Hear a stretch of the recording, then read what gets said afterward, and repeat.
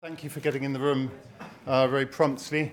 I'm Nick Buenfeld. I'm Head of Civil and Environmental Engineering here at Imperial. It's my pleasure to welcome you to Graham Hughes's inaugural lecture. The lecture is being recorded and then will be available online. So please mute your phone and try to minimize any peculiar noises you might otherwise make. If our evacuation alarm goes off, then please leave the room by the exit there and here, and make your way to the entrance hall, and then out to the front of the building, turn right and gather at the base of the Queen's Tower. After the format for this is that after a few words from me, Graham will deliver his lecture, and then there will be a vote of thanks from Professor Paul Linden. Paul is the GI Professor of Fluid Mechanics at Cambridge.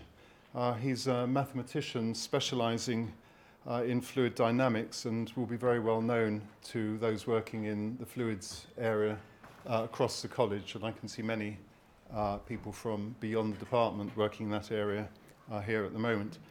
He's made major experimental and theoretical contributions relevant to oceanography, meteorology, and environmental and industrial problems. The tradition for our inaugural lectures is that we don't put any questions to the lecturer while we're in this room. However, you are invited to a drinks and canopies reception on level 2 of this building immediately following the lecture, and that will give you an opportunity to discuss and question what you've heard this evening. So I'd like to just say a few words about Graham, not saying too much because I know that he's going to be talking a bit about his history in this area, but his bachelor's and master's degrees were from Auckland in New Zealand. Then he came to the UK and carried out a PhD at Cambridge and was then a postdoc at Surrey.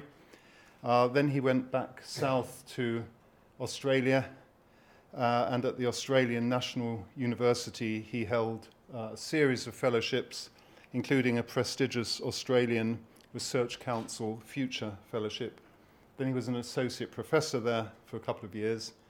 Along the way he won many prizes and he's given many important invited lectures. He joined us as a professor of environmental fluid mechanics 2 years ago. He's also Director of Education for our Energy Futures Lab here at Imperial. His research is largely focused on buoyancy-driven flows applied to a broad range of applications. So Graham, please come up here and deliver your lecture, Fun with Flows, the Fluid Science of Healthy Environments.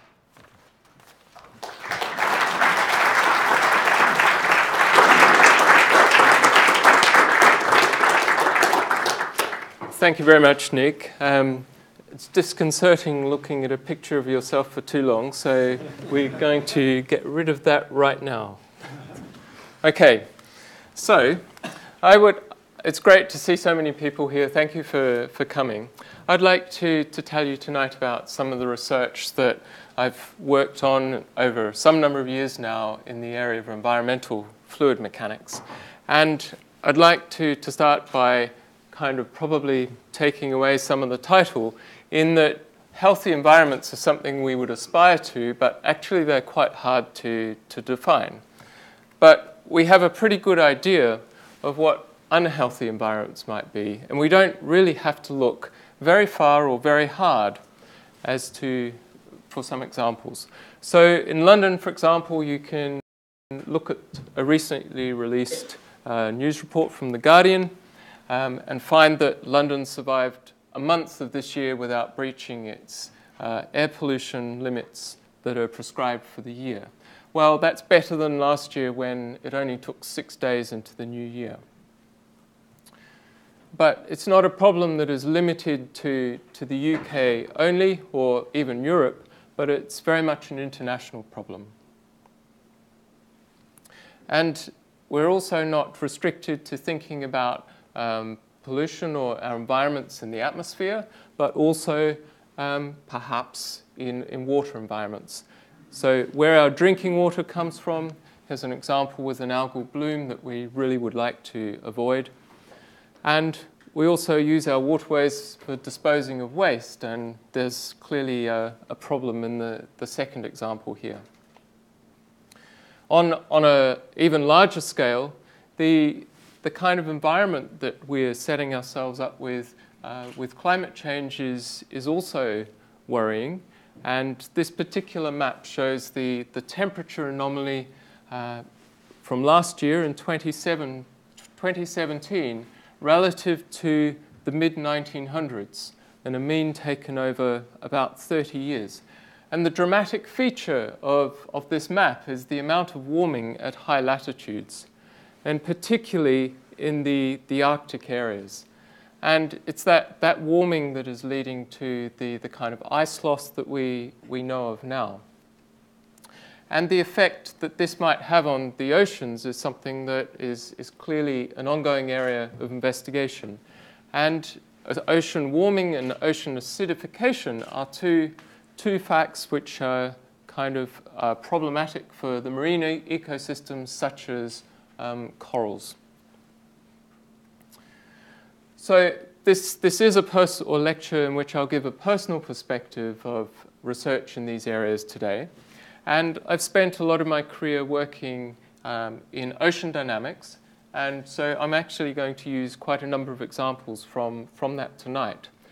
But this is an integral part of understanding future climate change. But also I'm going to look to some examples from areas of work in renewable power that I've worked on. And in one sense, this is one of the major causes of the climate, or the changing climate that we now see. Now, specifically, I will talk about concentrating solar thermal energy there. And the third example that I'll use is that of the built environment. It's a place that we spend most of our time. We actually consume a very large proportion of our total energy demand in conditioning that environment, and that's predominantly through heating and cooling. And so in a place like Imperial, one of the attractions for me to come here is really that I can work in all of these areas and other areas that I'm not going to talk about tonight. But the one unifying theme here is fluid mechanics, and it's an enabling science that sits at the core of these applications. And so if you like, my take-home messages today are summarized on this slide. There's three of them. One is highlighting the fundamental role that the study of environmental fluid mechanics can have in doing all of these things that we might want to do with environments. I also want to highlight the strong synergies that we can make use of between what might look to be three really quite diverse and disconnected applications.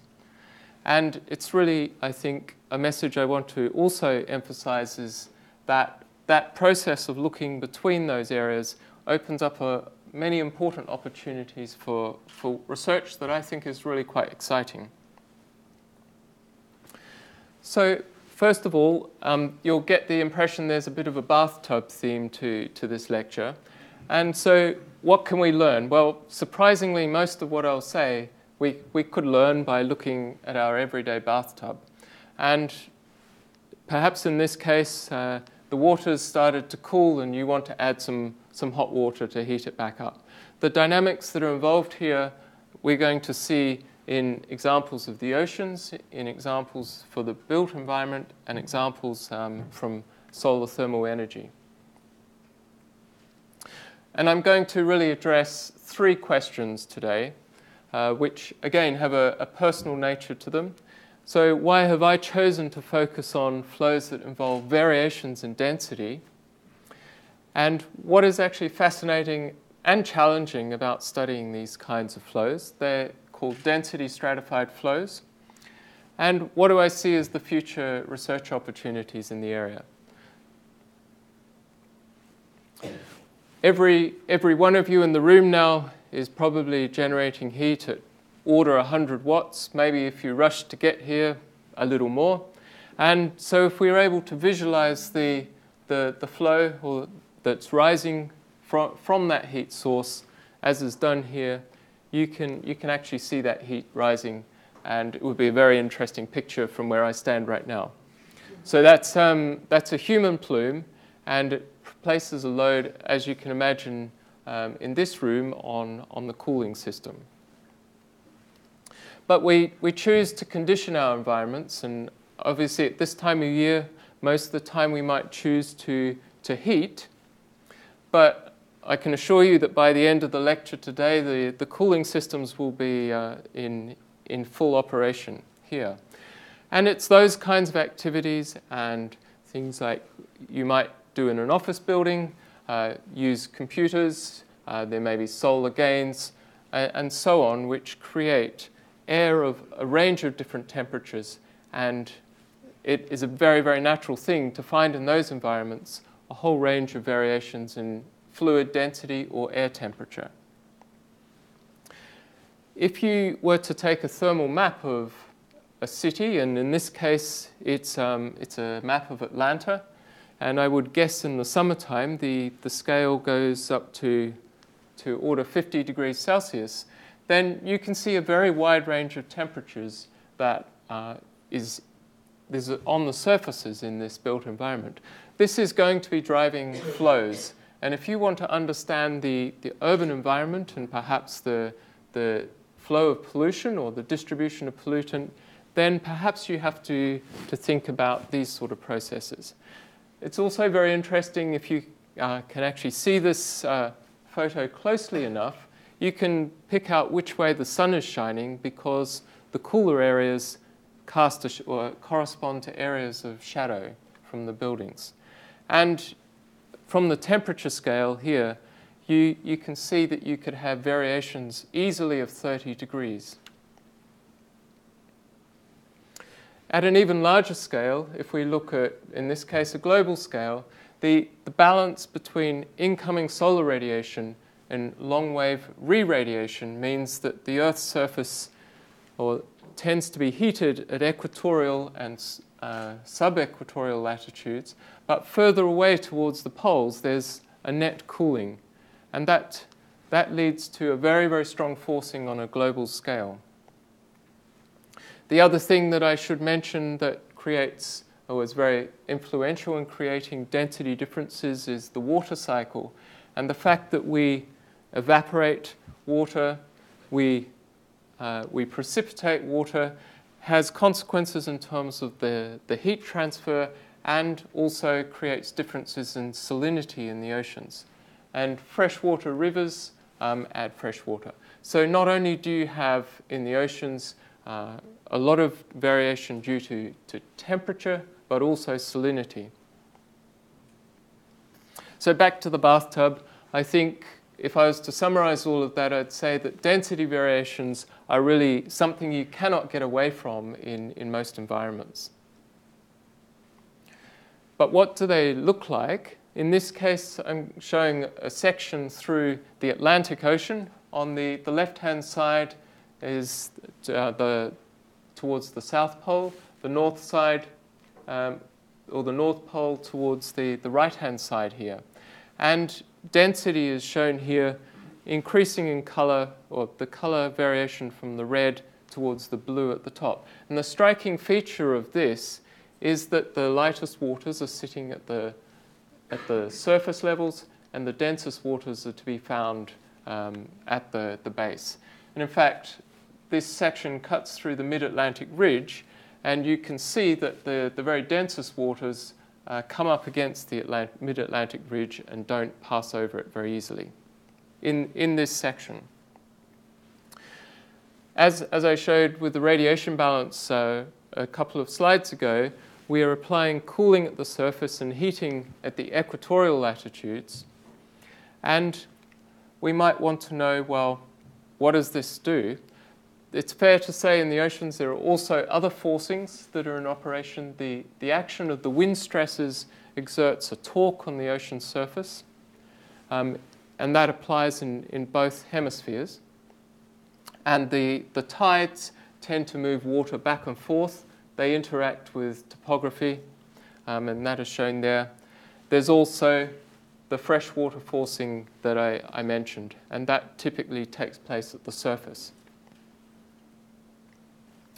So the oceans have to respond, or they generate a flow that responds to this forcing.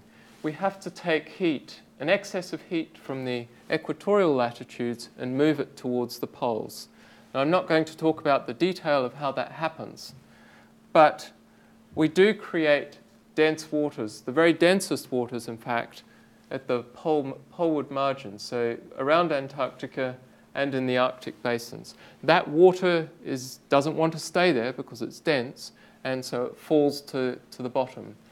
And that's why you can see this strong signature here of the very densest waters filling up the bottom.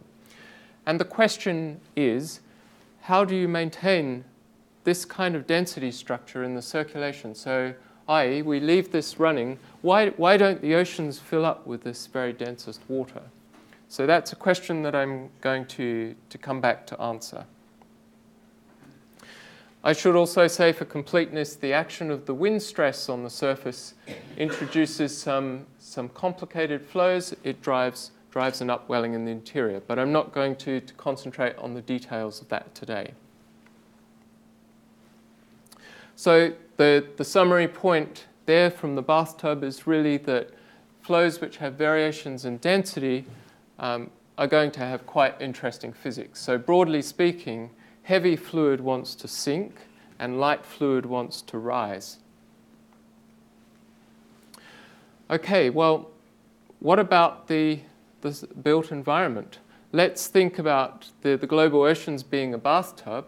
What we've done in the built environment is really to turn it upside down. So let's proceed to do that. So we turn our domain upside down. It doesn't quite look like a building, but we're engineers, so we can make it look like a building. And you can expect in a building that you have density structure in the interior. So in this space, there'll be temperature variation. And there's a very complicated way in which the flow is thermally forced. So there may be a series of heat sources, just as we all are. There may be some places where we're losing heat, where there's cooling. And it can lead to very complicated flows between connected spaces and indeed exchange with the outside. So a lot of the physics that we learn about the global oceans are exactly applicable here. The third application I said I would talk about is solar thermal applications. And there are two different types of systems shown here. One is this parabolic dish, and what it does is to concentrate incoming sunlight to a very central thing called a receiver here. And we want, in these systems, to extract that high temperature heat out of the system. The photo on the right here shows a different kind of system. It's a central placed tower in which you focus incoming sunlight from a field or a farm of mirrors, if you like, onto that space. And this is what happens when the sun is on this dish. The dish has to track the sun so it can be inclined to the vertical. And you can see the area here which is collecting the sun. It's concentrated the sun to an average, in this case, of a couple of thousand suns. So it's actually very high temperature and very, very intense sunlight. In this other example here, if you could just see the black square here, this is standing inside it. And there's a person here for scale, and it obviously wasn't operating at that time. You really wouldn't want to be there. So in the case of the solar thermal example, where's the bathtub? Well, again, we've taken something that looks like that geometry, we've applied a bit of engineering to it, and we've taken a receiver, that bit at the focus, and in general, it might be inclined at some angle to the vertical or horizontal. And what happens in a general sense is incoming solar radiation hits this interior. There's some re-radiation due to the heating up of the surfaces. What we want to do is take as much heat out of this as possible, and so we try and harness the energy.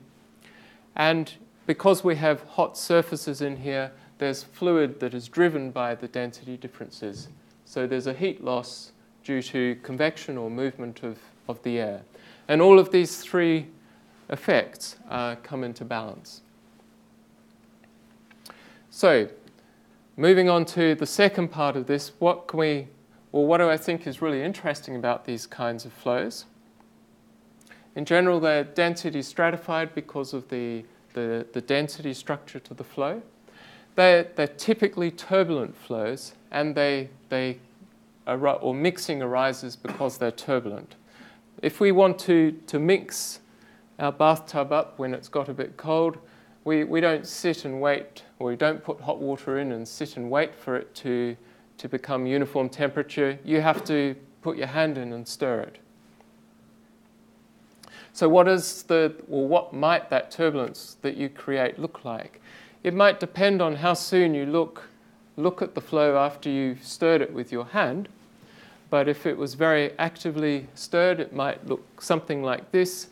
And what you can see in this structure is what you can see in this picture is some quite large structures, but there's a lot of very, very fine structure within that. And the lighter fluid here, or the lighter colors, correspond to less dense fluid, and the darker colors correspond to more dense or colder fluid. If you stirred your bath up and waited some time, it might look more like this, where there's in general lighter fluid sitting above denser fluid, and maybe there's some residual turbulence.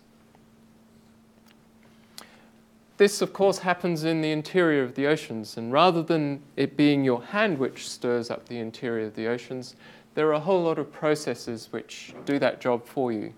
And exactly what they are is not important, but this diagram indicates the existence of those. And a very, very eminent oceanographer in 1966, Walter Munk, asked the question, well, let's think about turbulence in the deep oceans, and let's think about what rate of mixing is required. So how strong is the turbulence in this case?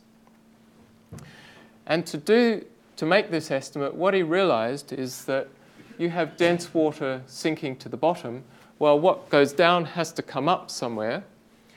And in order to balance the dense water, or the heat, which really cold water, which is brought upwards, remember the oceans are not filling with cold water. In order for it to be in a steady state, it means that you have to be mixing heat downwards at a rate which comes into balance. So he used this piece of information to make this estimate. And what he showed is that the rate at which you mix heat downwards due to this turbulence is about 1,000 times the rate of molecular conduction. So if there was no motion and no turbulence in the ocean interior, you would only get heat to move around by molecular conduction. So the turbulence that is in the ocean is doing a very effective job. There's one problem. When you went to measure or make direct measurements of that level of turbulence, it was about a factor of 10 smaller than the theoretical estimate. So a major question in the oceanographic field for 50 years or so is where is that mixing? And I want to describe today some of the work that we did to address this problem. And I will describe an experiment which is an idealized experiment, and it takes really half a global ocean, or if you like, one hemisphere, and we apply heating at the surface over part of that experiment and cooling over the other half. And the region that's simulated in the experiment that I'm going to show you is something like this box. But what you actually see in the video is shown by something like this dark frame. And this is what happens. So here's our net cooling, if you like, the polar region. Here's our net heating, something like the equatorial region. And the flow has this very, very interesting structure to it. What I will focus on today is this sinking region. It is a localized and turbulent entraining plume. And you might like to think of this as something like an underwater avalanche. And the really important finding about this is that it has global importance.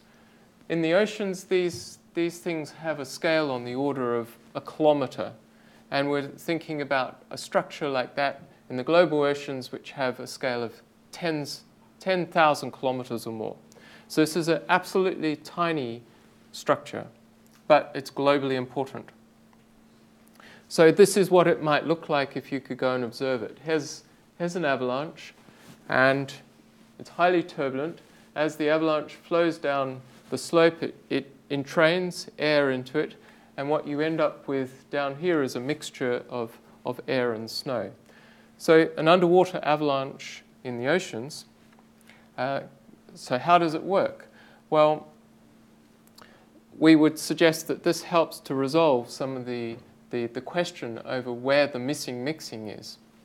If you think about some water in the interior at some level, this little red blotch, then under the previous mechanisms or the previous way of thinking about it, the way in which heat could be taken from some level to greater depth is due to the turbulent stirring. And that was the only pathway open to it. But now with the possibility of an underwater avalanche, we have another mechanism. And that is heat from this level, if you like, can be entrained into the underwater avalanche, and it can be carried to great depth. And so instead of having to have turbulence stirring and carrying heat all the way to great depth, you have a second pathway. And it's a pathway that is much faster than by having lots of little turbulent eddies stirring heat downwards. You can carry it directly to great depth once you entrain it into your avalanche. And so that was really the insight for us from this piece of work. And so in terms of our bathtub lessons, I think there are a couple here. One is the physics that govern these kinds of flows can be very surprising. And the second and really important one, I think, is that there are a very large range of scales in these flows. In the global oceans, we're thinking about not only an avalanche that might have the scale of a kilometer or so, but the turbulence in that has scales down to a millimeter or a few millimeters. And yet we need to resolve those scales as well as the very large scales. So this is an example of a flow which happens on a very small scale, but which has global consequences. And if we want to not only model the flow, but the transport of tracer, and you can think here pollutants in a room context, then we need to capture all of those scales. So, as I just said, similar processes occur in the built environment, and we can see the avalanche or the plume here. There it is, and there's another one here. And we might think, well, yes, we do care in these cases about where the source of what is a pollutant from a wood fire goes and what it does.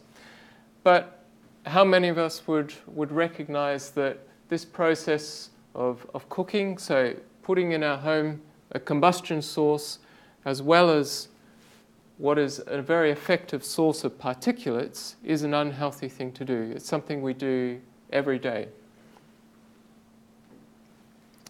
Something that has perhaps got a bit of press very recently is, well, that was combustion, but what about the other products we use in our home? For example, cleaning products, or in fact, things like furniture or perhaps paint or floor coverings. These are all sources of chemicals that get released into our homes and our environments on perhaps different timescales. might we do in response to get rid of those pollutants? Well, we'd be tempted to ventilate by opening a door or window. And in this video, you can get some impression of what that flow might look like. So we've opened a door or window here. If this is an indoor environment, you can see that perhaps relatively cold air might flood into the room, but there's might be an awful lot of pollutant that is still trapped in that room.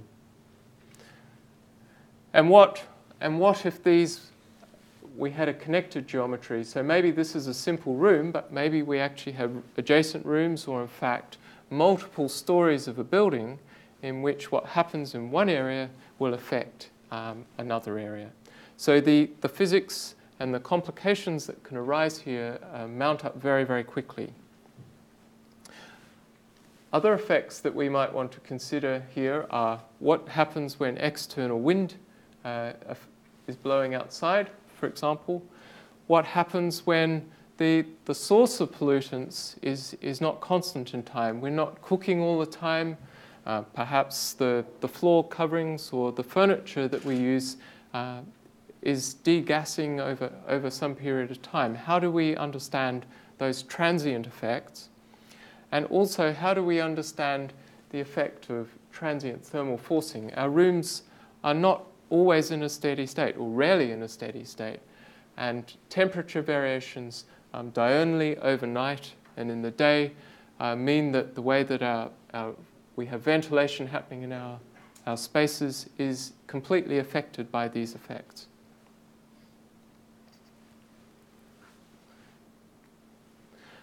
So I think the point from the bathtub there is really that the question about tracer, or if you like, pollutant transport is a very, very pertinent one in a density stratified flow.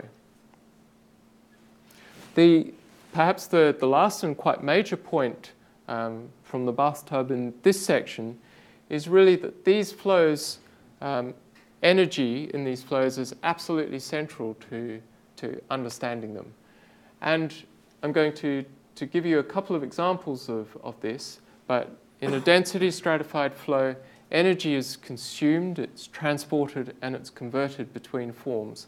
And an understanding of that is absolutely important to understanding this kind of flow.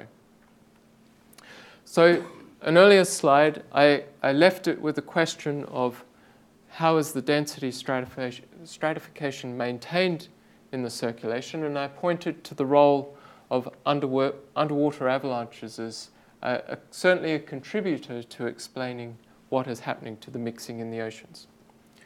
Well, so here we are. This is part of my answer. It's not the sole mechanism that can operate, but the oceanographic community did not really accept this argument very readily, and so the feedback that I had was, well, Graham, you know, this is what really happens in the oceans, and this is why. So this is what happens from an energy perspective. We all know the box on the left here gives the sources of energy to drive the flow, and the boxes on the right here are the way in which we consume that energy. And so this is representing what happens in the global oceans.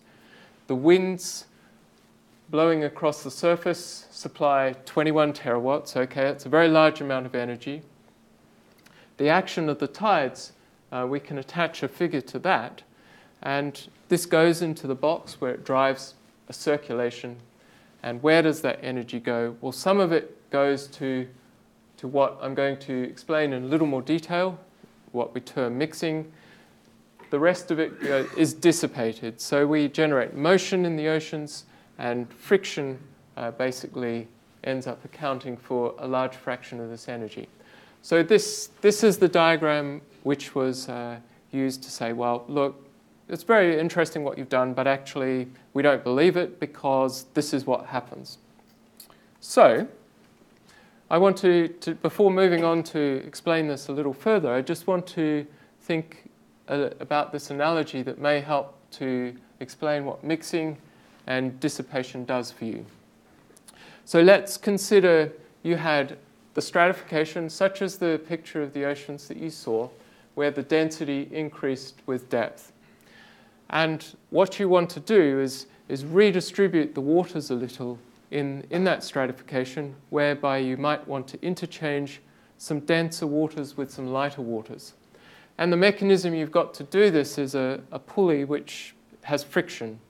So you're going to try raising denser waters on a pulley with friction and lowering lighter waters on this pulley. So what you're essentially going to do are two effects. One is you're going to redistribute the center of mass through doing this, and that's what we can think of as mixing.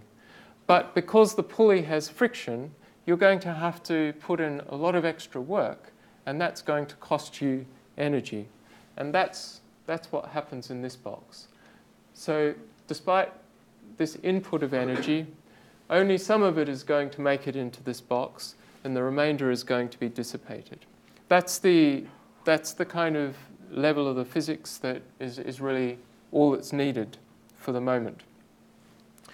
So I referred to this idea of an underwater avalanche, and what change does it make to this picture? Well, instead of the figure that we had here, it's something which can be much smaller because you're essentially able to do this more efficiently. So that's the first change. And I should say that these next few slides really summarize several years of work, and so I apologize if I skip over some things here. The second modification is that we're applying heating and cooling at the surface. And this was previously said, well, it doesn't provide any energy whatsoever. But you can see perhaps very easily the problem with that.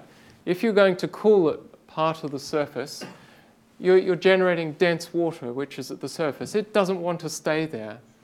So it's going to fall, and that releases energy. If we extrapolate that from this experiment that we did to the scale of the oceans, then I can put a figure on what heating and cooling supply to the ocean circulation. And it's small, but it's non-negligible. The third modification that I'll make to this diagram is one of requiring thermodynamic consistency. And in fact, what we were said, this is what happens, or what we're told, this is what happens, it's actually thermodynamically inconsistent. So that's a pretty big deal. And this is why. The winds and tides, which were proposed as being the sources of energy which drives the circulation, well, what do they do? If you imagine that you had your bathtub here with hot water above cold water, and what you did was to apply winds and tides to that, that's essentially taking your hand and mixing up the water. So what it's going to do is destroy density differences. So your density structure is gone. And the important point, the headline point here is this leaves you without a mechanism to maintain a thermodynamic disequilibrium. So what do you need? If you're going to apply winds and tides and mixing to your bathtub, and you want to maintain some kind of density structure, then simultaneously with that, you need a source of hot water in your bathtub and a source of cold water in your bathtub. And all of those things have to happen simultaneously. The effect of this in this energy diagram is we can very clearly say what this figure here is. And it has to be exactly the same as the amount of energy you supply through heating and cooling. And that bound is something you can show very rigorously. And the remainder of the energy really has to come down this route and be dissipated. So that's a story, an interesting story, I think, from the oceans. Well, what is the role of energy in the other applications I referred to?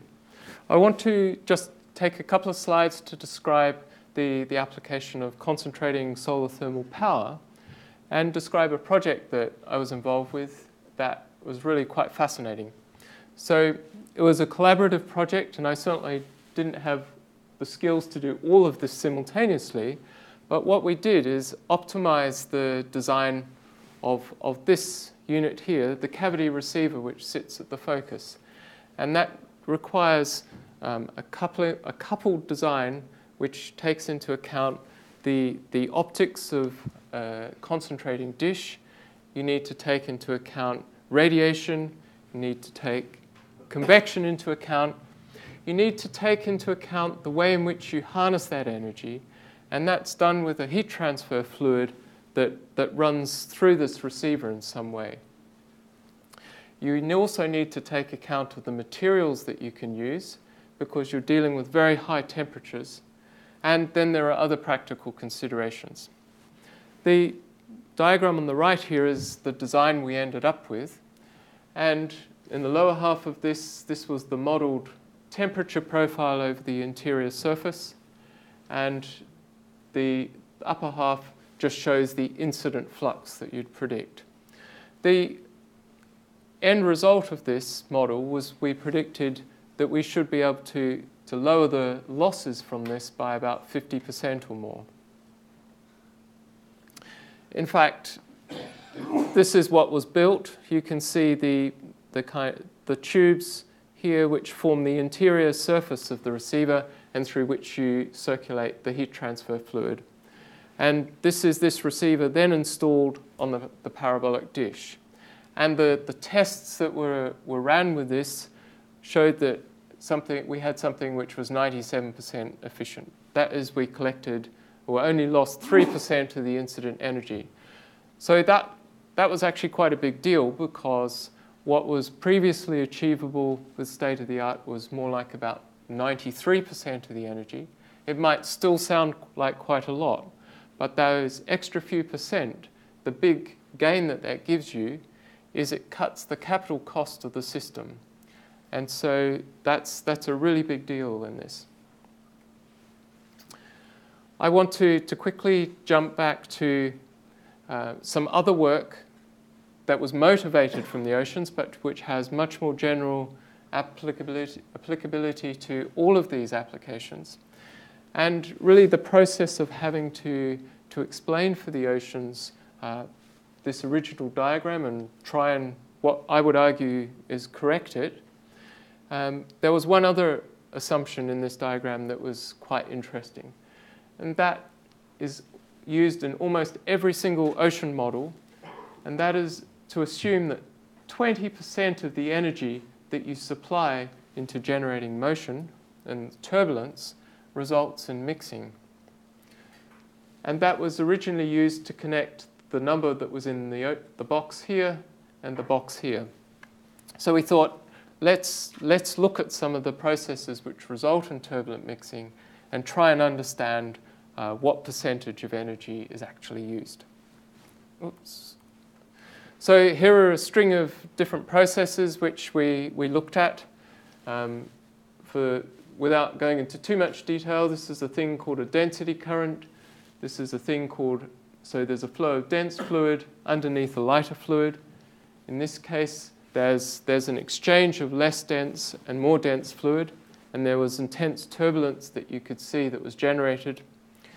In this bottom case here, there's a density stratification interacting with some topography.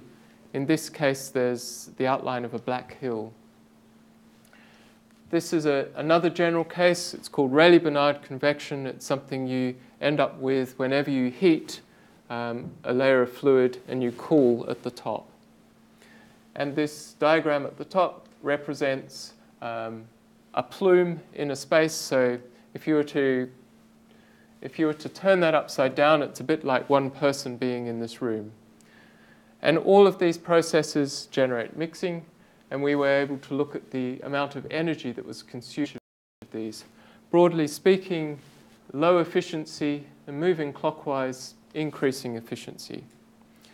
And so in these cases, about half of the energy ended up being dissipated and half of it was used for mixing. The final case in the center here was one that we found remarkable.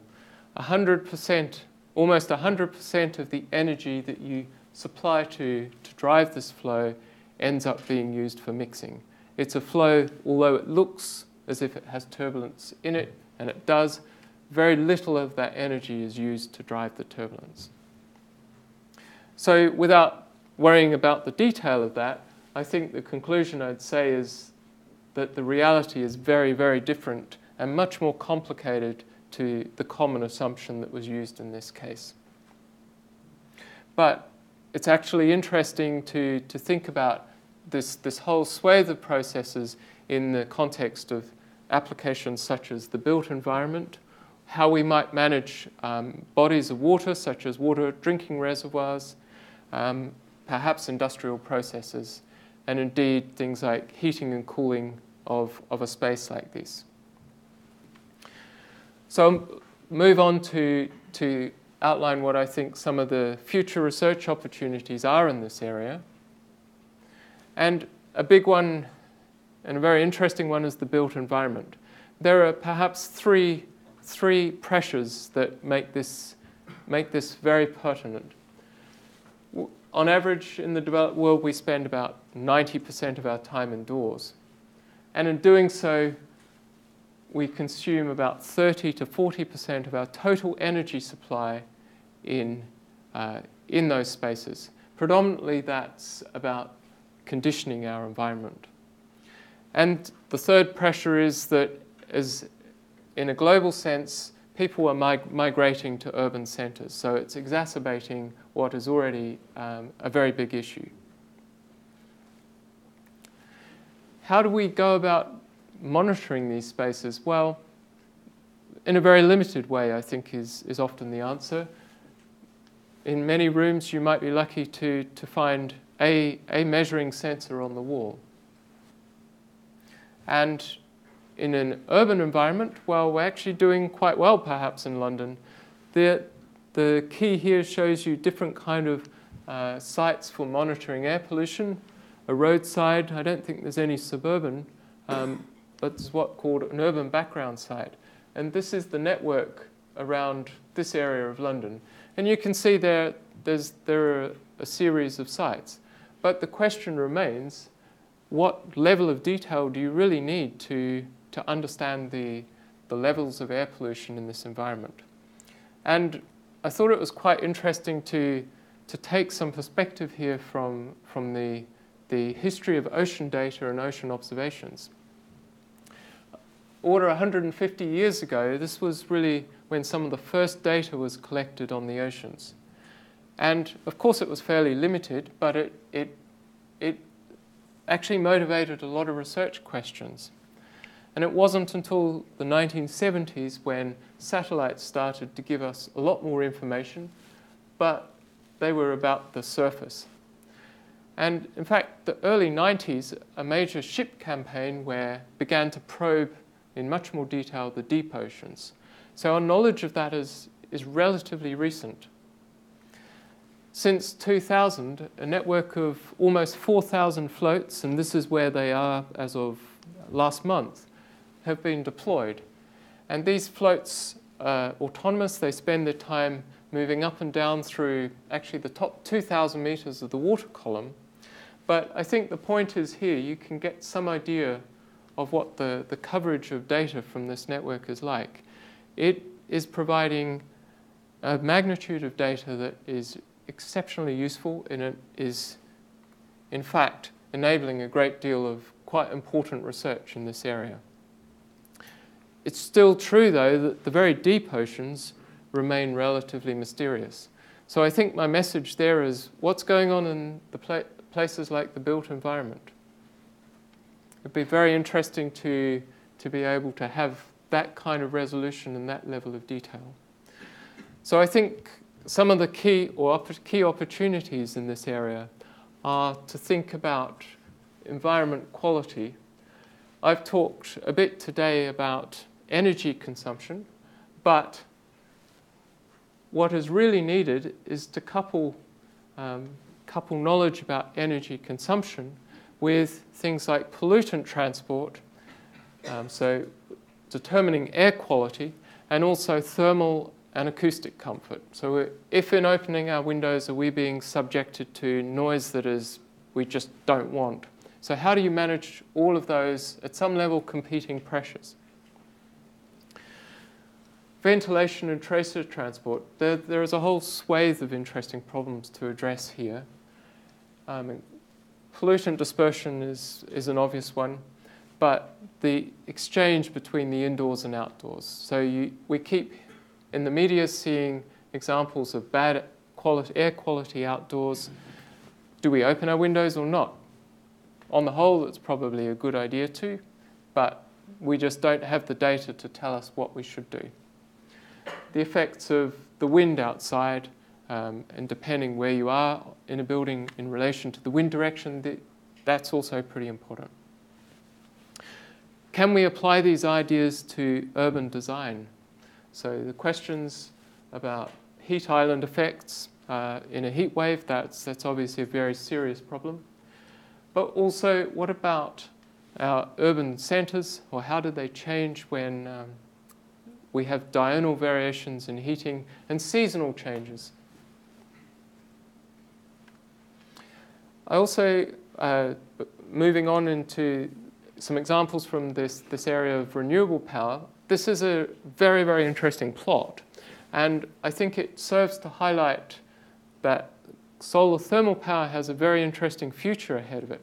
So what do you see here? On the axis on the vertical it's actually the levelized cost. We can just take it as the cost of energy for simplicity. And in 2016 US dollars per electricity unit, kilowatt hour. And it's plotted against the cumulative deployment. And so why would that be important? Basically, the more we do something, the more efficient or the better we expect to get at it. So over towards the right of this plot, you would expect that costs of producing that energy had come down. And practice or observations often, this is actually a log plot, and there are good physical reasons why you might expect that behavior. It's just an observation that often you follow a straight line in development. So on this curve, on this plot, there are 4 different technologies plotted. The curve for photovoltaic panels, the curve for onshore wind, the curve for offshore wind, but the red curve up here is for solar thermal power. And the reason I think this is absolutely fascinating is looking at where it's going. The 2020 figures here are plots based on auction prices 2 years hence from now. And this is where solar thermal is headed. It's going to be competitive with current fossil fuels, and it's arguably catching up some of the more established technologies quite quickly. And yet, it's only just begun to be deployed in some quantity. So I think there's a really interesting future. Who knows what lies beyond that at the moment? And where are those falling costs going to come from? The Department of Energy in the US has kind of plotted where those costs lie as a function of what it is, so the receiver in the system or the power plant. These systems can also store thermal energy, and that's an important part of it. And the solar field, so the way in which you reflect the sunlight towards a focus. And all of these different components are projected to come down in cost. So the kinds of work that I've been doing addresses a couple of these. It obviously addresses the receiver because that's what we've been working on, but it also addresses the solar field because you can cut the capital cost. And in fact, arguably, that's where your main gain is. To give you some idea of some current projects on this, this shows some simulations of what behavior we might be expecting to be happening, or the behavior we expect to be happening in the receiver. Should say this is an extremely hostile environment, so you can't just put a sensor in there in a traditional way. It's just going to fry. So we're reliant on modeling techniques to look at this. This is a numerical simulation which gives some idea of the temperature field. And you can see the red showing hot fluid, hot air trapped up in the receiver. That's what you want. And a laboratory demonstration which the red fluid here is indeed trapped in this cavity, but you can see an escaping plume. So the physics of that is, we believe that we are happy with those. But are there things we can do to try and cut down the losses? We've looked at application of something like what you might think of as an air curtain. Every time you walk into a building in the winter, you're going to get blasted with an air curtain from above. Can we apply a similar idea here? We've looked at directing a jet. It's a little different to an air curtain because of the way it has to operate in the environment. It has to operate. But we've predicted that you can get 50% cut in the losses by using this kind of thing. And in the laboratory demonstration, we've directed a jet across this open aperture here, and you can see this extra red fluid trapped inside as a result. We're also thinking about applying these sort of principles to this second kind of system, which is where you have a central tower, this very bright irradiated part, and whether at the moment, in this case, this is something like a vertical cylinder, so there's a huge area exposed for heat loss. So can we control, one thing we're working on is can we control the airflow in the vicinity of these surfaces to really cut down those losses? So the built environment, renewable energy and climate are kind of central motivations for the future research opportunities that I see.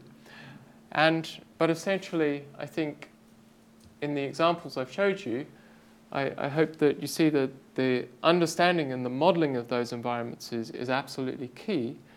Being informed by observations is part of that, but for many cases we're going to depend on improved parameterization, that is representation of the physics which happens at a small scale, and we need to include all of these things. So I'll summarize with these few general points, and that is environmental fluid mechanics. I see it as really a fundamental science for understanding critical environmental problems, and that there are actually a number of very exciting research opportunities that if we can leverage the synergies that exist between, say, the three applications that I've showed you, but others as well, then it offers a lot of extra opportunities.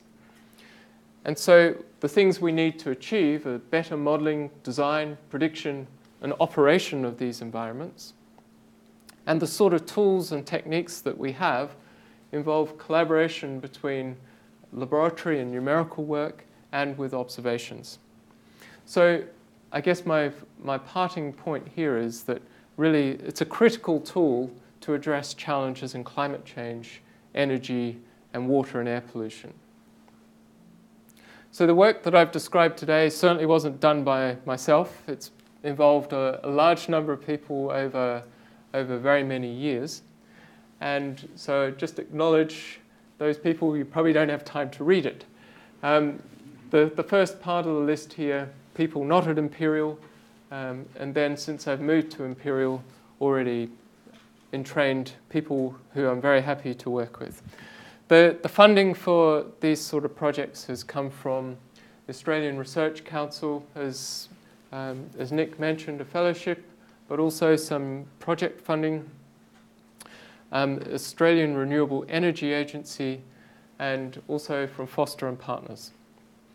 And with all of these things, you can never be more than grateful, or grateful enough for the support you receive in the laboratory.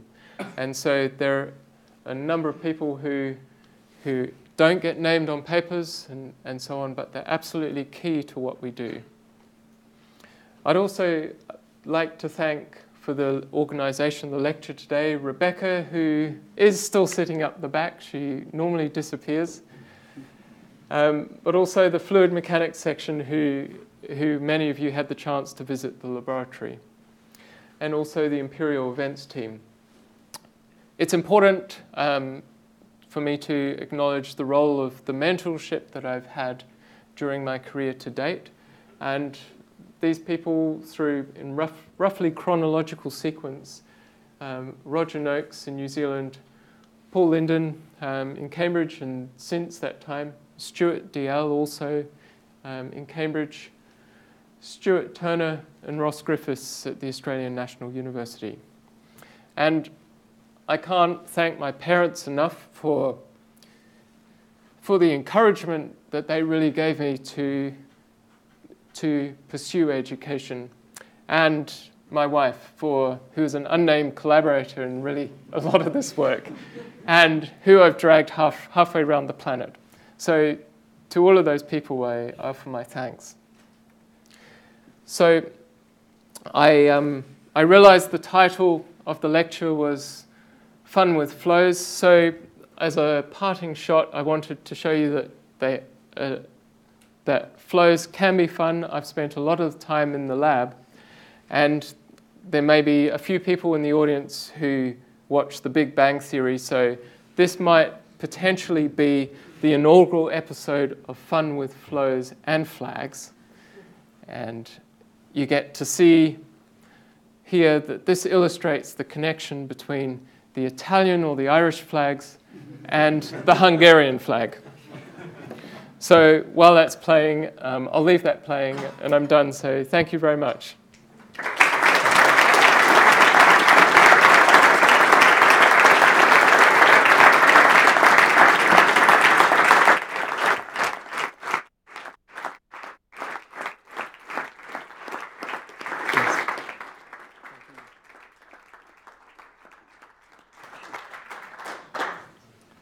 Well, it's an honour for me and a pleasure to offer a vote of thanks to Graham for this wonderful inaugural lecture.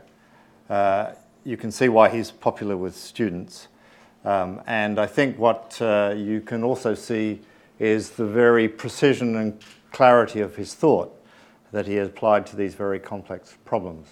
I guess I have three kind of messages of my own from this lecture. And the first is, I think, that I was struck very much by the choice of problems that Graham has worked on in his career.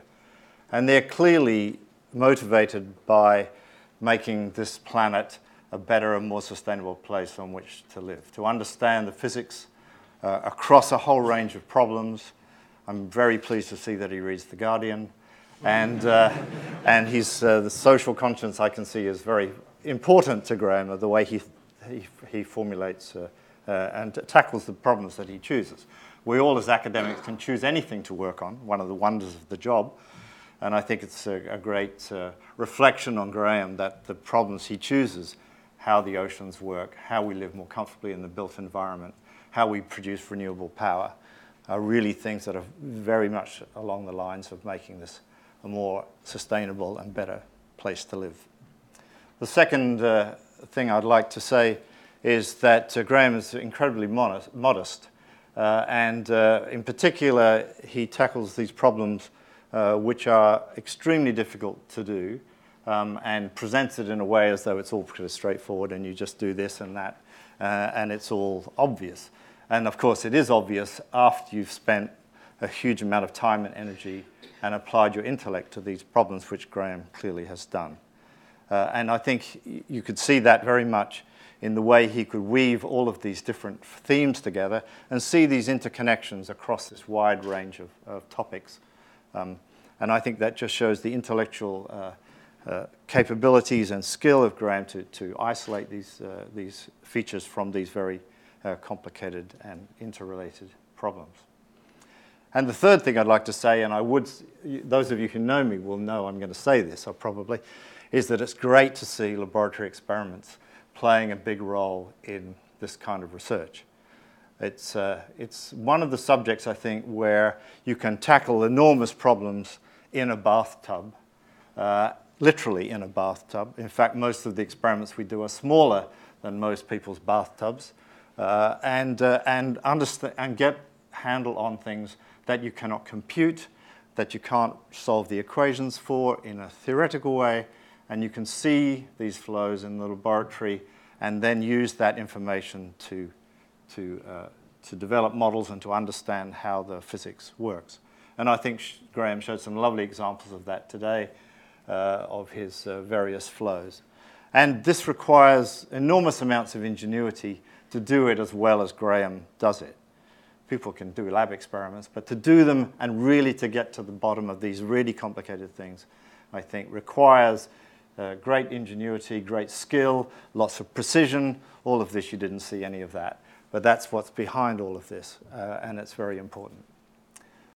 So I think it's just been a fabulous lecture, and I would like you all just to give Graham another round of applause.